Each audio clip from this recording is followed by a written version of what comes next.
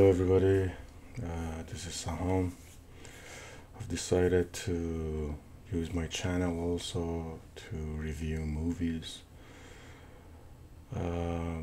Particularly yesterday, I went to see Women Talking, and the movie really touched me. It touched really my soul. It's such a beautiful movie. I have to say, I have to apologize for my voice. On Saturday, there was a huge rally in downtown Los Angeles in support of Iran and the revolution happening, the revolution movement, woman, life, freedom. And I honestly went to Women Talking, not even thinking about the revolution happening in Iran, which is based on women's movement and women's right. Because one of my favorite movie critics, he was raving about it, so I wanted to see it really badly after that. And on Sunday afternoon, I went to see it, and it's just really touched my heart and my soul. It also kind of felt weird because out of 13 people in that theater, I was the only guy.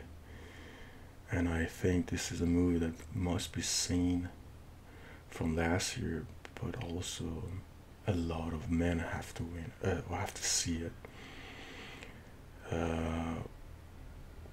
Now I think about it, yesterday was Super Bowl, so I guess all the real tough guys were getting ready or watching, wanted to watch Super Bowl, another movie based on women. So I had seen a little bit of the trailer, and I thought it gave away so much of the premise, but actually not, because the movie gets into it right away, and it's a very tough subject. So basically, it's a colony in a southern state in I don't know, you could say an Amish colony, that women getting attacked by men, and you don't see the abusive act, but you see the after effect of it. You see these women waking up, what has happened to them, and it's a very emotional movie, which to me, I don't know why for the past decade or half a decade, a lot of movies or filmmakers or studios, I don't know, they kind of like run away from it or stay away from to make emotional films. It's okay. I don't know. I feel like some people, I guess most people maybe see it as a sign of weakness to get emotional publicly with a group of people, share and shed some tears. And but yeah, and one thing that really reminded me of is 12 Angry Men. Because this movie mostly takes place at a barn, and these women are basically exchanging ideas or debating ideas of what action to take. And I know some people may think, oh, this is boring, a bunch of characters talking in one room. If you've seen 12 Angry Men, You know how the plot gets evolved, but this one you get actually a back history of each character as well. You get to know the characters. It's not just the movie doesn't take place all the time in that barn. You see the relationships between the characters,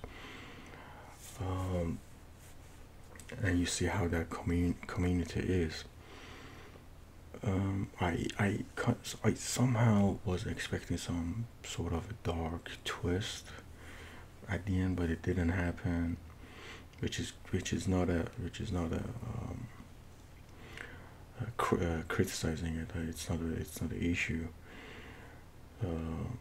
but all the performances were beautiful. The music was beautiful. The pacing, in my opinion, was really good.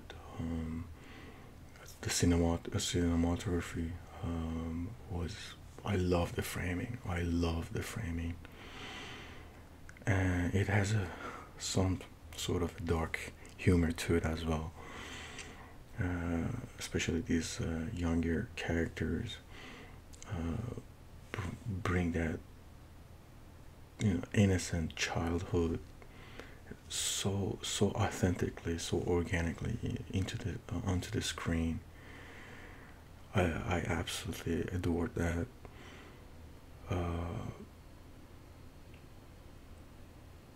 And it's crazy. I had got a cup of tea, and as soon as I about to grab it to take a sip to get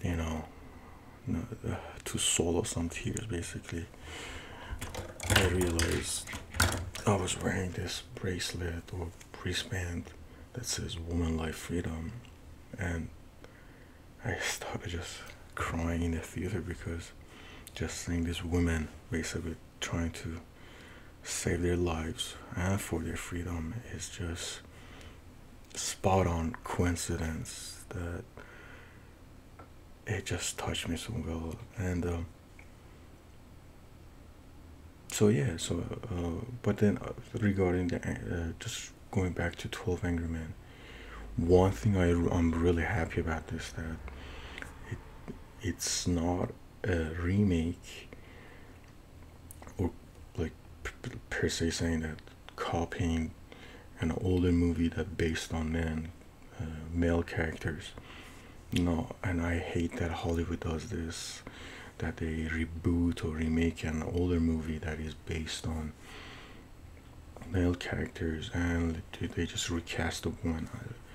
The reason that I'm against it, because women, in my opinion, deserve to their own fresh and their own story, basically a fresh take on new stories, new characters, new plots.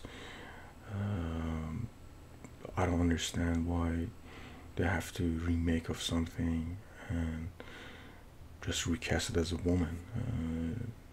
In my opinion, they have their own stories, they have their own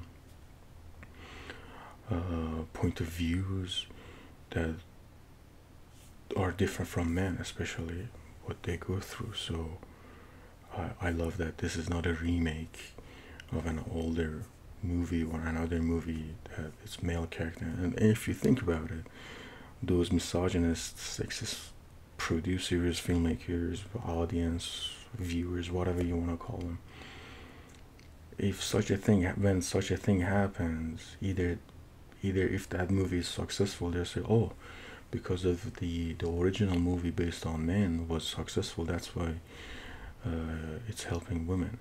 If it fails, then say, oh look, they say, oh look, see, it doesn't work with women, like what happens with Ocean 8 and Ocean's 8. So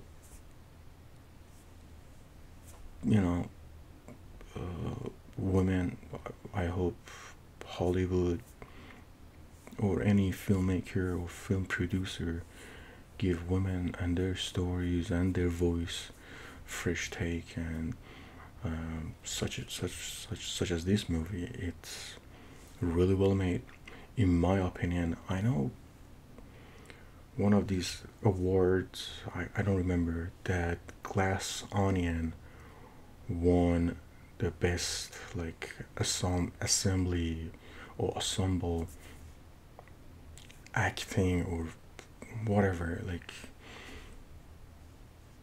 award for whatever it was.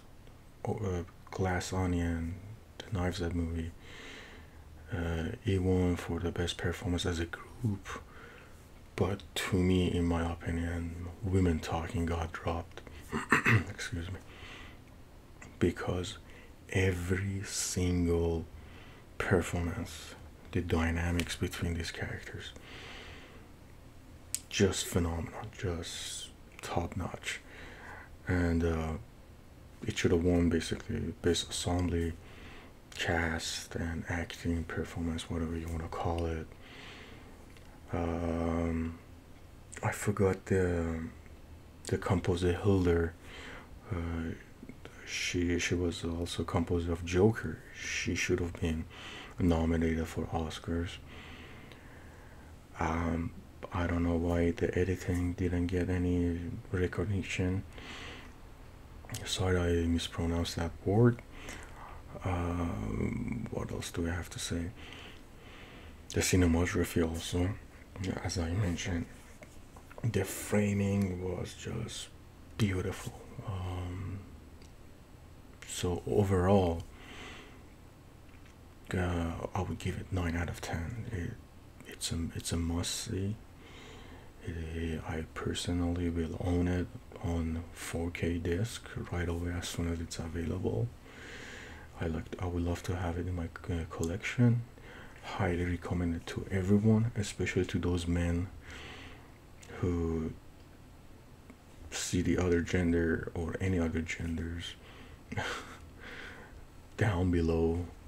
I think it's educational.